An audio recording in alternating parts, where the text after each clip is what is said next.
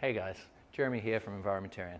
I'm in Sydney today and I'm going to make a little video about hemp straw, the hemp processing, and then how it gets to the hempcrete process. So basically from seed to hempcrete and quite a lot of that stuff in between. So let's get started. It's insulation, it's fireproof, it's bug-proof, it turns to stone. So these are just some of the elements of hempcrete. So here I have some hemp straw, it's called. So this stuff gets harvested and turned into bales and sent to the processing unit. So this straw, we can see here, it's got the fiber on the outside and inside has the woody hurd part. So those are the two different elements of the hemp stalk plant. This fiber here can get spun into all different kinds of materials and fabrics, clothes, bags, shoes, all different kinds of things. And then this hurd is what gets used for the hempcrete and the building product. Here we have a regular field. Anywhere in the world potentially, but we're talking about Australian conditions at the moment. So in this field, we plant the hemp seeds. So the hemp seeds are planted along here fairly tightly. Now hemp doesn't need much water and it does grow in a wide range of soil conditions. I'm not going to get too focused on that at the moment. We're going to talk more a little bit about how the hemp grows. So as the hemp grows, it actually grows really close together. So as you can see, really tightly formed. There's very little space in between. What that means is that limited amount of light from the sun starts to come into the ground here. So the taller hemp gets, the less herbicides it needs. Now there's a bunch of different hemp strains for different uses. Some are used for seeds, some are used for building products, fiber, some for both. So it's almost a nose to tail product. You can start all the way from the nose, which is the flowers, or in cannabis terms some may say bud. Inside the bud is a whole bunch of seeds inside these flowers, so much so they're so tightly packed they almost look like little corn cobs. These stalks can get really tall, like I'm talking 15 meters tall, but that's a little bit crazy. We're just going to go for something about 1.8, 2 meters tall generally for our hemp production. And so all these buds here get processed for the hemp seed. Now the hemp seed has an amazing amount of uses, but we're not going to get into that today. What we're here to talk about is the straw. So here we're going to zoom in to the hemp stalk. So this is a section of hemp stalk. So as we just saw, we have the fibers on the outside, like this, and then we've got the hurd on the inside. So that's the woody part that makes up the inside of the stalk. So that's the building material that we mix with the lime and make hempcrete out of. So here's the hemp hay.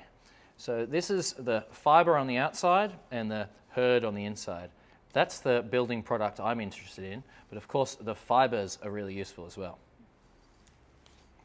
Here we have the fibers that have been separated from the hemp hay. So this fiber is quite fine and can be spun into all different kinds of materials and then eventually twisted into fabrics, sail, cloth, rope. The list is almost endless on what you can do with the hemp fiber. Here's a hemp bag. So here I have the hemp dust.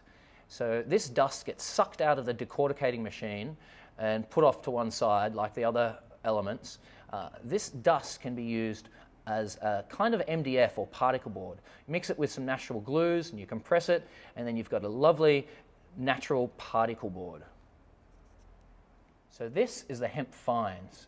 Again, it's a very versatile product. One of the amazing products it's used for is cannawood or hempwood. So as it says in the name, hempwood is a wood.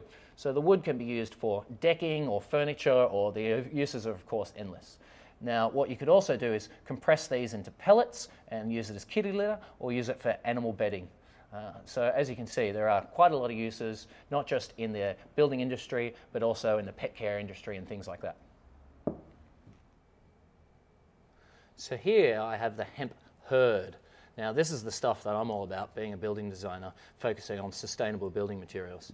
This hurd is one of the byproducts of the hemp seed industry. So this byproduct can get turned into walls, into buildings, into sustainable housing. There is so many benefits to using hempcrete in housing, it's very hard to know where to begin. So I'm going to move on and look at our next little sample here, which is the lime.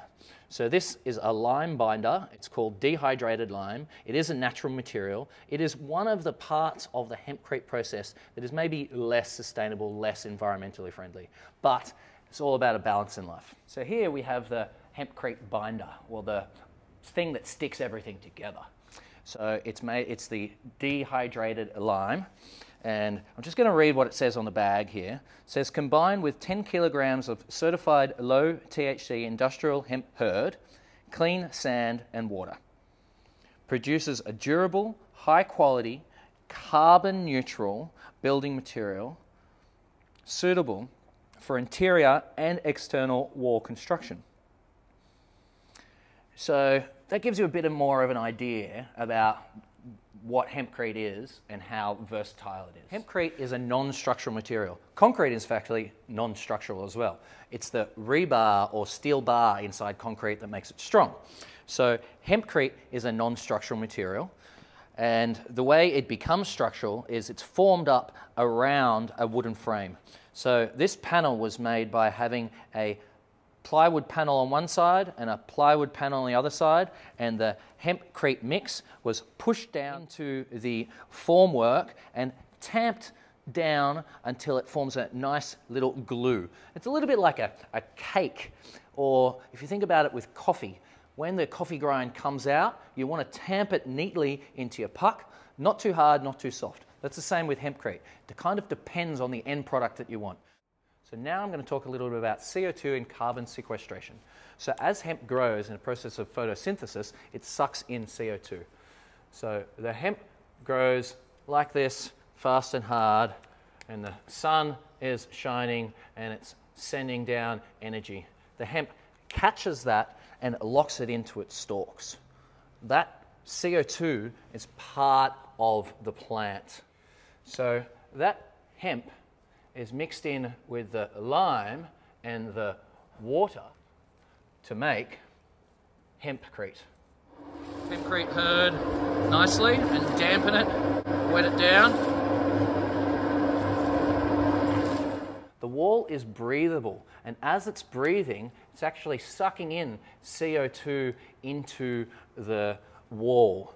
The lime is trying to get back to be limestone, and so it's sucking in the CO2 and it's slowly petrifying. So over the process of 5-10 years, the hempcrete continues to suck in CO2. And over 100 years, the wall only gets harder and harder with time.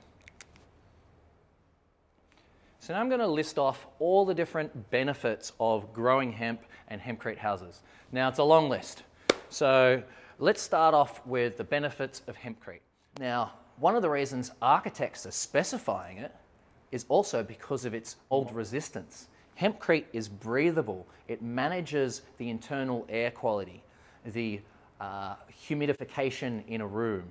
And that breathability means it manages the mold. You cannot get mold in hempcrete building. I'll put a link in the description to a beautiful house. Hempcrete is also bug-proof. Bugs hate the lime. The lime is a little bit caustic, even to humans. When you're working on it, you should have gloves and other protective equipment. Another amazing element of hempcrete is the sound absorption. So I talked about that before. So if you're building a sound studio, or if you're close to some traffic, if you're close to the highway, if you can build your wall out of hempcrete, then you're absorbing some of that sound before it gets into your house. It's good for your wallet. If you build a structure out of hempcrete, then those insulation factors mean less power thermally controlling the internal spaces, so less heating and cooling, less electricity spent, less fossil fuels burnt. So next up is the fireproof factor. Now in Australia, we've got some big issues with fire. We've had some huge bushfires back in 2019. The hempcrete has a really high BAL rating, so it's fantastic for houses in bushfire-prone places such as the Blue Mountains, Lithgow. We have a lot of those in Australia. So hemp is actually a cash crop as well. The economic benefits for New South Wales, Tasmania, Australia, in fact around the world, can really be felt in the agricultural industry. Hemp can grow in a lot of different ways, places that other crops may not be able to grow. It also is great as a rotational crop because it can draw heavy metals out of the soil. It was actually used after nuclear fallouts to suck heavy metals out of the soil. So it actually rehabilitates soil and makes it better for the next product that you're planting. So for farmers, that is a great benefit for the whole economical viability of their processes. Thanks for watching. If you got this far, you're definitely interested in hempcrete. I've got a couple more videos on YouTube that I'll put some links to in the description and the cards at the end, and hope to see you all later.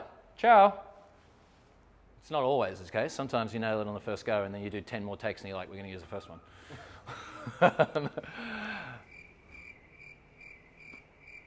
So now I'm going to talk a little bit about what the fuck is this thing?